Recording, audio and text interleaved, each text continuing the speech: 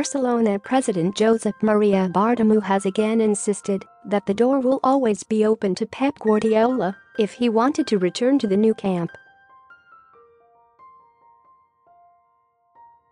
The Manchester City manager played for Barca for 11 years before becoming coach in 2008, leading the club to 14 trophies including 2 Champions League titles. He left in 2012 and went on to coach Bayern Munich before joining City, but last year said in an interview with the Universo Valdano TV program that he would like to finish his career coaching at Barca's famous La Masia youth academy. And Bartomeu has welcomed the possibility that the Spanish tactician could well return to the club in a coaching capacity.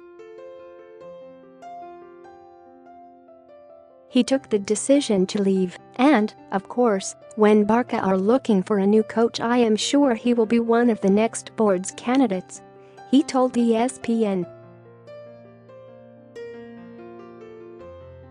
I think Pep said recently that he didn't see himself as the first-team coach again, but maybe with the academy.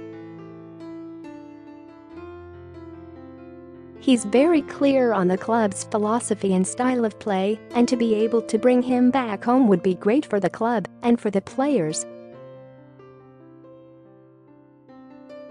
It's a topic that has been discussed by the Barca chief before, with Bartomeu previously opening up on the likelihood of Guardiola returning to familiar surroundings.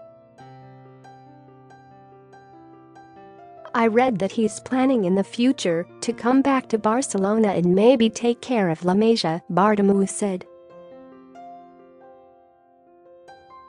I think it's good news for our club that he could do that one day.